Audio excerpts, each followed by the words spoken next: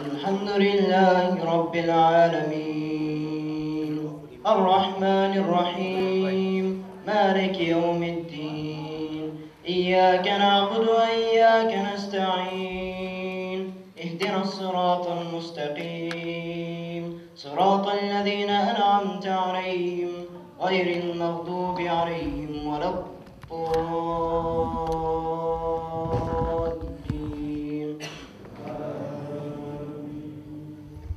يا بني اذهبوا فتحسسوا من يوسف وأخيه ولا تيأسوا من روح الله إنه لا ييأس من روح الله إلا القوم الكافرون. فلما دخلوا عليه قالوا يا أيها العزيز مسنا وأهلنا الضر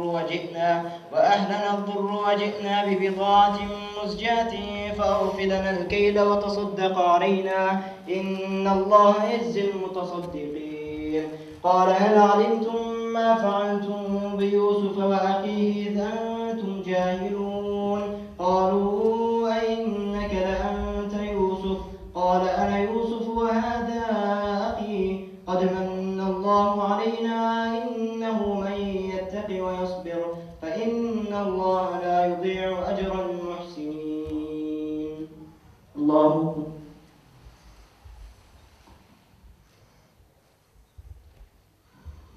سمع الله لمن حمده.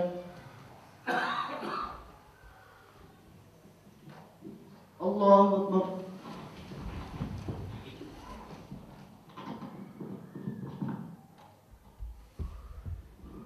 الله أكبر. Assalamu alaikum wa rahmatullahi wa barakatuh. Peace and blessings of Allah be upon you all. And welcome to another year, another fresh episode of Ramadan TV, a TV show about getting to know our community and perfecting our iman.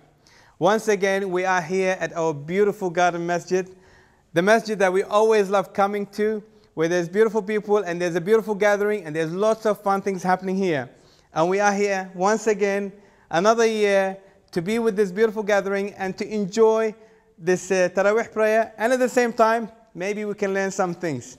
So inshallah, without any further delays, we're going to start our competition today. And if you get it right, you get a Zamzam water, the holy water of Zamzam from Mecca, inshallah. So are we ready? Yes. Good. Now for the sisters, it's going to be hard. But for the sisters, if there is a kid that can tell us there is an answer for the sisters, can come out and tell us. Otherwise, inshallah, we keep it here. The first question I'm going to ask is going to be, inshallah, an easy one. When the Prophet ﷺ was in Medina and then the Muhajirin came, what was the first thing that the Prophet ﷺ ordered to be done between the Muhajirin and the Ansar? And the Muhajirin are the ones that came from Mecca, and the Ansar are the people of the Medina. What did he order? Yes? He basically made brothers each other. He picked one Muhajir. Yep. He basically picked one from Ansar and one from Muhajir, and they make basically brother each other. So they were akhuwat. Very good. That's excellent. So that was the thing that the Prophet ﷺ ordered to do. He brotherhood the people from Medina and from Mecca. And this is what our religion is. And that's why when we see one another, we greet of salam of Islam, assalamu alaikum, and we call each other brothers. Because in Islam, we're all brothers. And that's the first thing that the Prophet ﷺ did, is put them together. It got to a point where the people of Ansar, people of Medina, they were giving half of their wealth to the people of Muhajirin, the ones that came. And that's what the real brotherhood is. So alhamdulillah for the blessing of Islam. We are in the month of Ramadan. So we need to give you a Zamzam, don't we? Yeah. I need a helper for Zamzam. All right, Shaykhna, afwan. Thank you very much. All right. So during Ramadan, the month that we're in, Allah subhanahu wa ta'ala talked about this particular month in the Quran. And it said, in particularly for this month, the main purpose of Ramadan is what? Taqwa. Ahsant, is to gain taqwa. Is to gain taqwa. And taqwa, what is taqwa? To explain, people that may not know what taqwa is. It's fearful of Allah and follow, acting as you see Allah. Ahsant. As being fearful of Allah subhanahu wa ta'ala and acting as if you are seeing Allah subhanahu wa ta'ala. So you have to be aware of the things that you do right and forbidding or staying away from the things that are wrong. So Jazakallah khair. Now we can go to a bit of a harder one. Yusuf alayhi salam, Prophet Joseph, he was sentenced. He was sentenced. Who can tell me? We do the sentence first and then we can go for other further detail. Who can tell me how much was his sentence? How long was his sentence? This is a hard one. From 3 to 7. No. 9. No. How long was his sentence? And it's mentioned in the Quran. But how long was it? Like it's I will give you a clue. It doesn't say the year, but it says what the sentence was. It doesn't give you the year, but it tells you what the sentence was. No. But in the Quran it doesn't. 11 years. What was his sentence? When he got sentenced, you can imagine, he got sentenced. What was his sentence? What was his sentence? Do you want me to help you guys? Can you give us more clue? I've given you enough clues.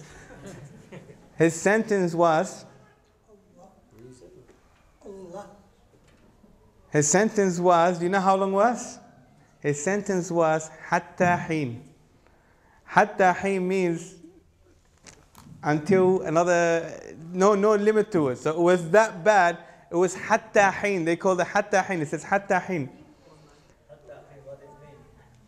There's no time. There's basically, it's like a, until, for it's not forever, but it's almost like life sentence, because if you say life sentence, they know there's life sentence. But it's hatta heen, it's like that's it. It's giving him a sentence without a time period, which is a long period, but without a time period. Now, what was the dream that Yusuf, since we're talking about Yusuf, alayhi salam, Joseph, Prophet Joseph, what was the dream that he had, and how did that dream become true? Okay, yes? That his 11 brothers were prostrating and the sun and moon was prostrating towards him. Yes, and then how did that become true? When his brothers and mothers, the father came to meet him, they noticed it was him, so they prostrated towards him. Excellent. Jazakallah khair. Jazakallah khair. That's true. So that was, and then that was his dream, which is at the beginning of the surah, and towards the end of the surah, we know from the story and from the Quran, Allah subhanahu wa ta'ala tells us that that's what happens. Now the question is, he was the Aziz, and then they prostrated for him. Can we prostrate now for our Aziz? No, that's actually during the time of the Prophet sallallahu alaihi wasallam, all this stuff was, we can't do that. We can't actually prostrate to anybody except Allah subhanahu wa ta'ala. But previously it was allowed. So that was previously. We don't take that and go and prostrate to someone else, because in Islam it's not allowed. Very good. Now we go to some trickier question. The masjid that was built, we need to give you Zamzam. You got Zamzam? Good. The masjid that was built, and it's mentioned in the Quran, that was built by the munafiqeen. Yes? What was the name of that masjid? No. Yeah? That's right. Yeah, so subhanallah, why I've chosen this question as well, you can actually, this it's really important for us to take notice of things like this. Allah subhanahu wa ta'ala, when somebody does something, it's not the action that you do, it's what drives your heart, and that's your intention is with that action.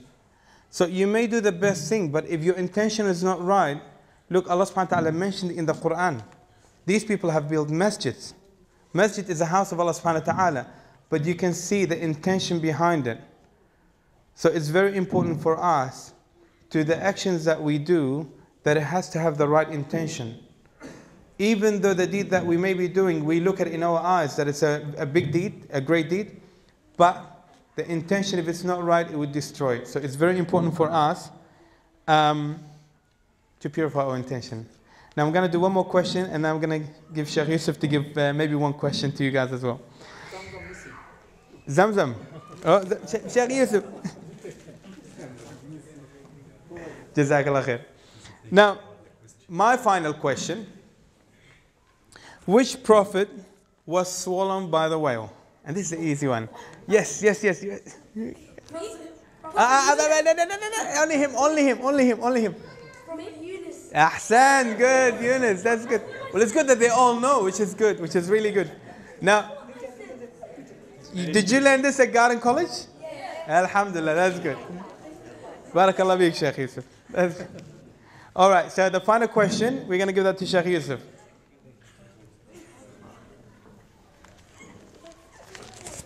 I just want to ask, the month of Ramadan is month of forgiveness, but Prophet Sallallahu Alaihi Wasallam mentioned two conditions for get that forgiveness. Who can say that?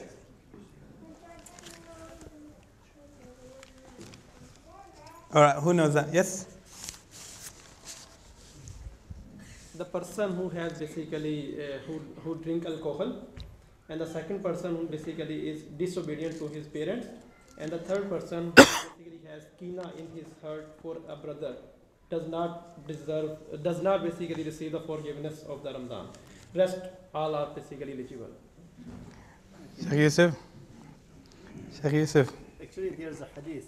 Now, was he right or wrong? He's 50-50? Yeah, give him half of them. You want me to tell them or? Who knows there's a hadith? Yes. So, does anyone know the hadith? We give you guys an opportunity. Do you want to maybe repeat the question? I don't think many people. Yes? Oh, no. All right. Very good. So, that's a hadith. من صام رمضان إيمانا واحتسابا غفر له ما تقدم من ذنبه. That's very good. Jazakallah khair. What can you translate? That's very hard. Sheikh Yusuf, you can translate the English. إيمانا واحتسابا. Prophet said, من صام رمضان إيمانا واحتسابا غفر له ما تقدم من ذنبه. Whoever fasts in the month of Ramadan with two conditions. First one is by believing in Allah, believing whatever Allah subhanahu prepared for them in paradise. And second one is expecting his reward. And then he or she may get the forgiveness from Allah subhanahu wa ta'ala. Barakallah bik. Jazakumullah khair. On behalf of rest of South Australia, the Muslims in South Australia, I really want to say Jazakumullah khair for putting all, especially the guys that are here from the Masjid and for the school, because I know every time we come here, we really enjoy here because we feel like there is a big family here, and that's what we want to see as a community. It needs to be a big family here, and when we come here for iftar or for tarawih, we really get to see that. So I want to say Jazakumullah khair for everyone that contributes into this, and we hope that this community gets bigger and bigger, and we know there's lots of people coming and moving this way, which is really good, and that's kind of encouraging, because if you have a masjid like this near you, and if you have a school like this near you, why wouldn't you? Why wouldn't you? So it's a big blessing. I ask Allah subhanahu wa ta'ala to bless you all, and to make this Ramadan a blessed Ramadan for every one of you, and to protect you and protect your family. And Jazakumullah khair, and inshallah we see more of you. May Allah reward you all. Assalamu alaikum wa rahmatullahi wa barakatuh. I remember 2 years ago when we came here, we found nothing but a masjid here, a new masjid in the northern suburb.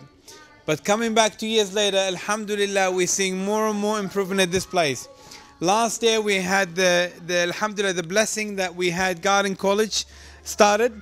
And this year it's their second year, and it's getting bigger and bigger. And not just that, the community is getting bigger, and it's enlightening us when we come here, because every time we come here, we hear the joy of the kids. We hear the beautiful, blessed Quran recited in this place.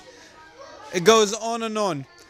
I'm here today with Brother Fuad to tell us a little bit more about the improvement and how this place is progressing. Assalamu alaikum, Brother Fuad. Wa alaikum assalam. How are you? Alhamdulillah, how are you? Alhamdulillah. As you can see what's happening around here in a blessed month, and the community, as you just said, is getting bigger day by day. Alhamdulillah, which is blessing for not for us, for everyone.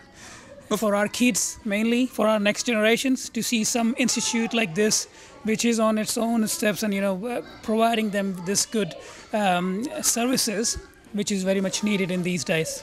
You are right, exactly right. So, I mean, having a masjid next to a school is definitely two positive things working back to back.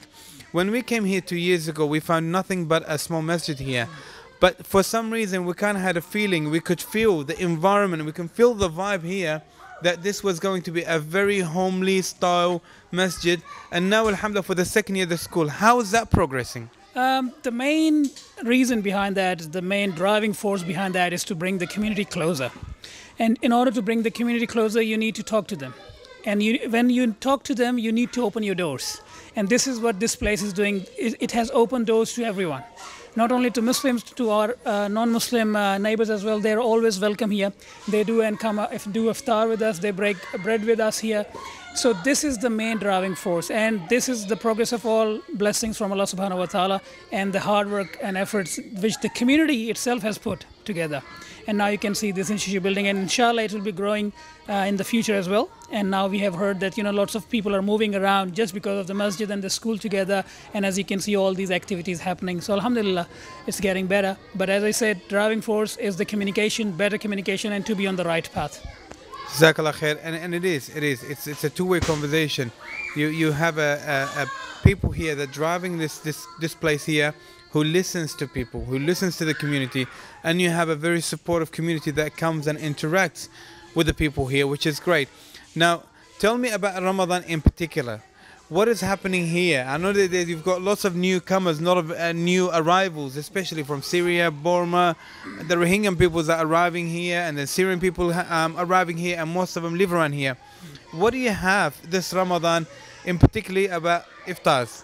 As per last year, we also are offering, the iftars on daily basis. This is one of the main reasons why we expect, or we really want everyone to come and join us. And this is what bringing us together. Not only the people which you have just mentioned, but we see students from, there's nearby university here, UniSI campus in Mosul Lakes. So the students come from there as well. And lots of people. So as I said, you need to give some incentive in order to attract the community. So the biggest incentive is the community putting all the efforts and the blessings together in the form of iftar. And lots of people come and enjoy the iftar here. They talk to each other, discuss their problems with each other. And this is what, as I said earlier, this is something which we as a community should be doing all together. Not only to the Muslims, but we should take care of our non-Muslim brothers as well. Of course. So that's you mentioned something really important. I've mentioned the previous as well. Food and soccer brings people together. Yes. And when you come here, you'll find both. As we're speaking right now, the kids had their food and now they're playing soccer. Yep. So you've got both. How can they not come here? Exactly. It's Ramadan. You've got food and you've got soccer, so which is great. Beautiful work that you guys are doing. And especially if you haven't been here during Ramadan, during iftar, well, I'll tell you right now, from here, you're missing out. Because really, you're missing out on a very family-orientated place. Last time when I came here, I've seen families bring their food from home and coming here to eat it here, so they can be with everyone else. They brought their own food as well, just so they can be here with everyone else. Because you see kids are playing, you've got playground, you've got grass area, you've got eating area, and you've got marquees, beautiful marquees like this one. You're all closed in with heater. How can you say no to a place like this? If you haven't seen it, you need to come down to Gorden College or Gorden Masjid for iftar, and you really, while you're here, have a look at the school and have a look at the community, because I'm sure you are really going to enjoy it. Brother Fuad, Jazakallah khair. It's been a pleasure meeting you again, seeing you again, and being here again. Yes. And inshallah, we'll see you again very soon. Jazakallah khair. You're always welcome, and everyone is welcome here. Jazakallah khair. We'll see you again, and inshallah soon at another masjid near you.